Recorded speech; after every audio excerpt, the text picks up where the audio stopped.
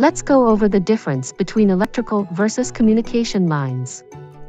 When you're looking at poles, Hawaiian Electric's power lines are always suspended at the very top and held in place with an insulator to prevent high-voltage electricity from burning the pole.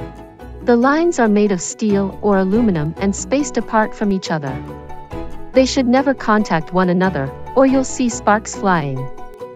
Sometimes, we share utility poles with telecommunication utilities. Lines suspended at the lower section of the pole are communication lines, for cable TV, internet, or telephone. Unlike power lines, communication lines are wrapped in a conduit, so it looks much thicker in comparison.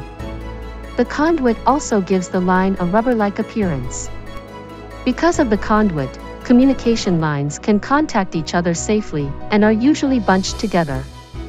Please contact Spectrum or Hawaiian Telcom if you notice a communication line hanging low or on the ground. If you ever come across a low-hanging or downed power line, the right thing to do is report it to Hawaiian Electric's 24/7 trouble line. On Oahu, call 1-855-304-1212. Maui, call 808-871-7777. Molokai and Lanai, call 1-877-871-8461 toll-free. Hawaii Island, call 808-969-6666. As a reminder, do not try to move the line. Downed power lines can still be energized and can be lethal if contacted. Before calling us, be sure to stay at least 30 feet or more away from the downed power lines.